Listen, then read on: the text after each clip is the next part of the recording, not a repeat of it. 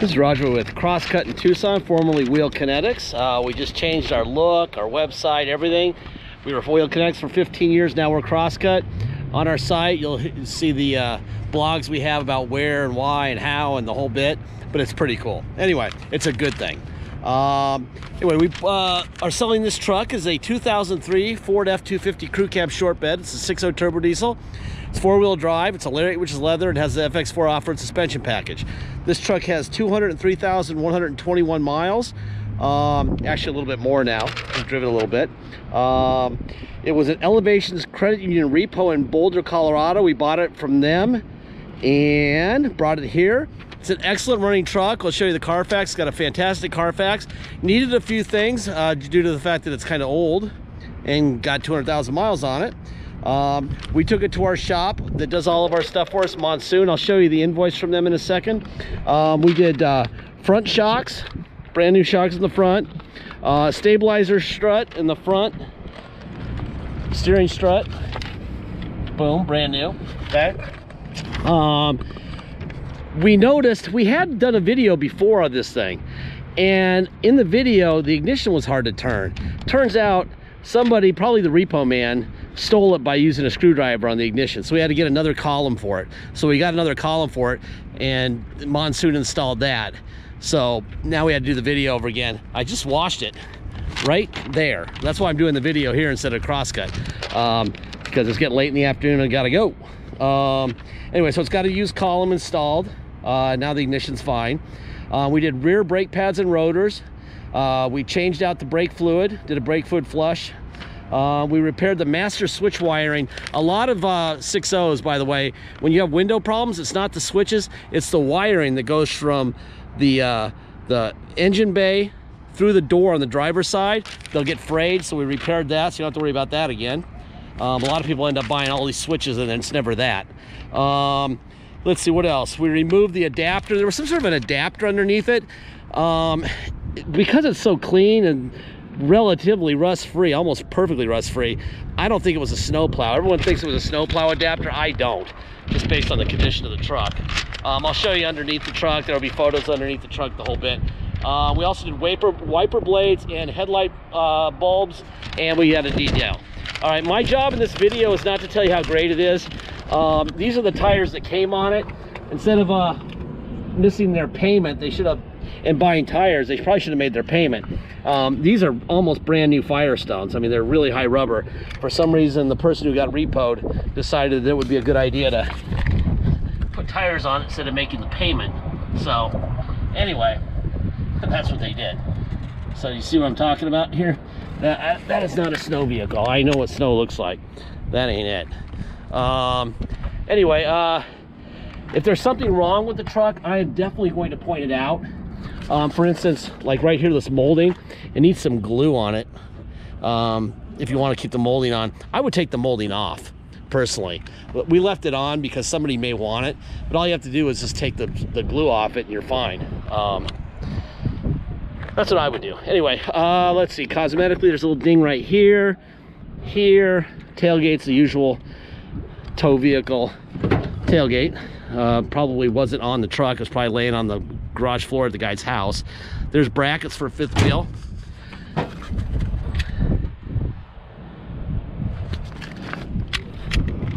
Let's see, we got a little alley here. Both sides of the bumper and both sides of the bed have brackets for camper shells. Overhead campers, the tie downs. That's kind of nice. This is the only thing I saw on it. This is really superficial right here, but that's the only thing I could find on this truck. Usually, if you're looking for rust, you'll find it inside the door jambs, especially on the driver door on the bottom, and it doesn't have it. So I don't really think this thing did a whole lot of work as a... Let me see if I can... 203,185 miles. Okay, there's that. Open the hood.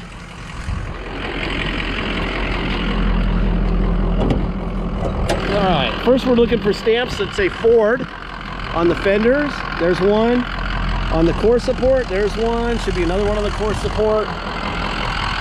right there. Should be another one right there. Should be one on the hood right there. That tells you that all these parts are original up front, which is important, obviously. There's your cat sticker. Take off the oil cap, see how much blow-by we have. That's what happens when you change your fluids a lot. Even on a 03 or 04 60, if you take care of them, you don't have blow-by, you don't have EGR problems. And I locked that door, which I do every freaking video. Oh my Lord. Thank God I leave the door open now. Anyway, all right, let's see. Let's go around here. Back to this side there. All right, there's your window up and down. Door locks. Okay. All right, let's do the seat first and I'll show you the paperwork. Seat forward, back, up, down, tilt forward, down, tilt up, down. A little bit of wear in the seats. Especially in Arizona, I would just get the soft sheepskin seat covers because it's so freaking hot on your butt and leather. But that is your call. That's your truck, right? All right, here's the Monsoon Automotive. There's the VIN for the 03. We spent $1,357 on it. Bulbs, blades, rear pads and rotors, front shocks, stabilizer shock, brake fluid flush, snow plow, whatever off. I don't think it was snow plow. Repaired wiring to door on master switch, column, batteries, or battery. I'm not sure what the deal was there because they look like the original battery, so I think that they screwed that up and they owe me money. All right, here's the Carfax history events affecting this vehicle's value. Carfax blends the Kelly and the history, and they come up with a value of $16,610. Lately, that would be a nice buy. I don't price them, my brother does. There's the VIN, no accidents reported, 26 service records. That's good. Okay, nothing bad there, no major title problems. Was born in Poway, which is basically San Diego, Southern California. We moved to Colorado.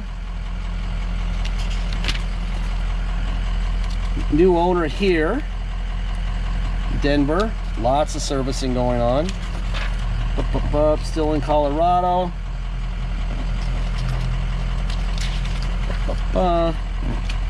Still being serviced. EGR valve at 122. Still being taken care of. Boom, boom, boom. And then boom. There we are. All right. Here is the title that's been signed over to us. There's the VIN, Elevations Credit Union. I canceled out the victim's name. That's embarrassing. Elevation Credit Union sold to Wheel Kinetics. And here's the statement of repossession for this vehicle. Okay, it was repoed 2/8 of 21. They sold it 5/3 of 21. Took a couple weeks to get it here from Colorado. Blah blah blah. There's your manuals. It's got two USB cords, one here and one there. It's got a pumpkin radio, which I'm told is a big deal. I don't know what that means. We don't sell radios, so I'm not really concerned with the radio, how the radio works. But I'm also told that I need to look behind the seat and show you what's back here, because that might be something popular. All right, sorry about that with the camera. So it's got a big subwoofer here. We aren't sure what this is, but we left it there. I think it's some sort of vacuum hose to what probably was an air horn underneath, but we're gonna leave it because it might be worth some money and you might want it, okay? Back seat looks great.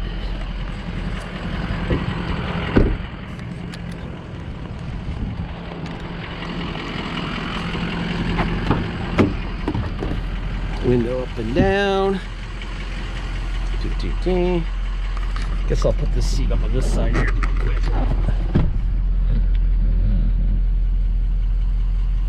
So I think you probably had a lot more in this truck audio wise, but took most of it with him except for the deck and that sub.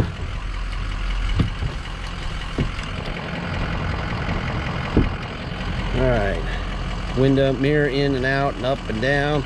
Other side, out, in, up and down. Seat forward, back, up, down, Tilt up, down, rear up, rear down, tilt wheel.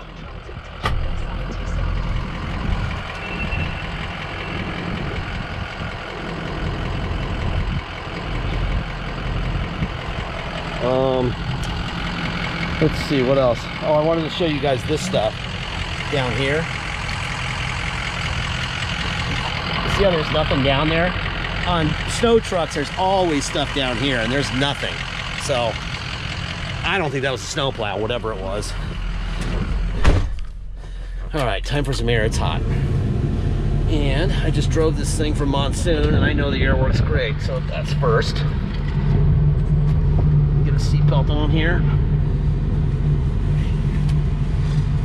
All right. Seatbelt on. Let's see, moonroof, back, forward. Boom. All right, let's see, lights.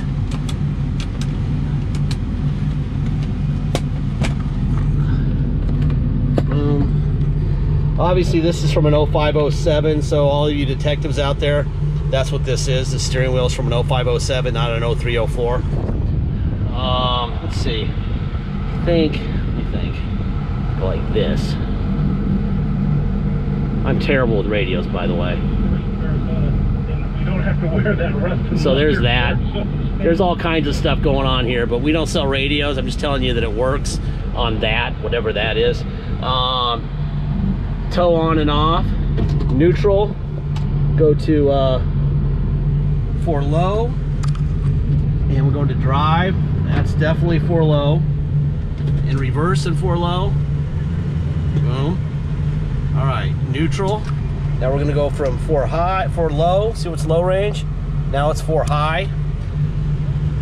That's a little quicker. And reverse and for high. Perfect. All right, neutral. Now we're gonna go back to two-wheel drive. 4x4 goes away and go for a ride. All right, if you come to Tucson to drive this truck home, you'll pay the following. You'll pay your state tax rate, whatever that is, plus our city tax of 2.7% and a $250 dock fee. If you pay by wire and ship out of state, all you're gonna pay is agreed upon price, and that's it. No tax, no dock fee, nothing. Once we receive full payment by wire, we'll fill out the title with your name, your company's name and address. We will sign it off to you, scan it into your online file, mail it to you. We even scan in the envelope we mail it in. You will have the truck shipped to you. Title ought to be in your mailbox before the shipper shows up with your truck. Once the shipper shows up with your truck, you'll take the title to your MVD with the truck and you'll get plates. It's very simple. This truck runs awesome, by the way. Really strong running truck. You can totally tell it was serviced well. It's not necessarily the prettiest truck, but it's got a nice set of tires. Interior's in pretty good shape. No blow-by. All the right things for a relatively inexpensive diesel truck. They're going through the roof right now, but we try to keep the price down. Deposit's $500. Once we have a deposit, we have a deal. Until the deposit's in, it's for sale. So please get your deposit in. We are not screwing around there. We don't hold trucks for people, okay, or cars, nothing. Done that before and we always regret it. Oh, I couldn't get financed. I couldn't, whatever. Sorry about that. And then of course everyone thinks there's something wrong with the truck because they were following it and now the guy didn't buy it. So then there's something wrong with it, right? So it's a deposit every time. Last part of every video I say the same thing, and I will this time. We don't have salesmen. We don't have bottled water with our name on it. We don't have fancy location. What we have is the truth, the Carfax, the receipts, how we got it, where we got it, everything that they won't tell you, we will tell you, okay? They also know at the auto mall, when they sell you a used truck, that if it breaks, they made so much money that they'll fix it. They include $500 to $700 every time they sell the used vehicle at a used car lot for future repairs. And usually they don't have to use it, but some, if they do, they just, whatever. They already made a ton of money. Well, we don't charge you for future repairs because we're not repairing your truck. The exchange for all this information is you become the owner on day one. If you can't become the owner on day one and accept the fact that something will break on this truck And if it's day 1 or it's day 2000, it is what it is. You're not going to get this video, you're not going to get the Carfax, you're not going to get the origin and the documentation for all that stuff from anybody, because they're too afraid and they need to pay, get paid more for their vehicles, because they have to actually get more money because they have huge bills, right? Anyway, we don't have the huge bills, so we don't need to make every dime possible, and we don't want to sit on vehicles forever. It's not good for them, especially diesel trucks. It's not good for diesel trucks to sit around not moving for months. So anyway, that's the bottom line. All right, got about 2 minutes left in this video, so I'm just going to kind of drive around a little bit and let you guys experience the driving part of it. Really nice pull when you're driving. This thing runs great. Excellent transmission, perfect shifting, no slippage whatsoever, no blow by. The powertrain of this truck is immaculate. Love it. I wouldn't be very concerned about owning this vehicle at all. If you're a cosmetic person, I mean, it's not terrible. You could actually make it look like something, you know, better. Like you could probably turn it from a 4 or 5, which it is now, into a 7 or an 8. But to make it a 10, you'd have to spend a fortune. So I would say if you need to do that, stay away from it. If you just want mechanical and you want, you know, an affordable diesel truck that you can trust, then this would probably be it. Okay. What else? I think that's about it. Well, this thing runs great. Let's shift. Boom, boom, boom, boom, boom. And this is a 35, and I'm doing 65. That's probably a ticket, so I'm going to stop doing that. Anyway, all right. That's Ruthroff. I'm on La Cholla in Ruthroff, for anyone who's from Arizona or from Tucson that knows where I am. I'm allowed 17 minutes and 38 seconds on this thing, and I'm almost there. So anyhow, I think that's about it. Thank you for your time. Check out the blogs on Crosscut. Thank you.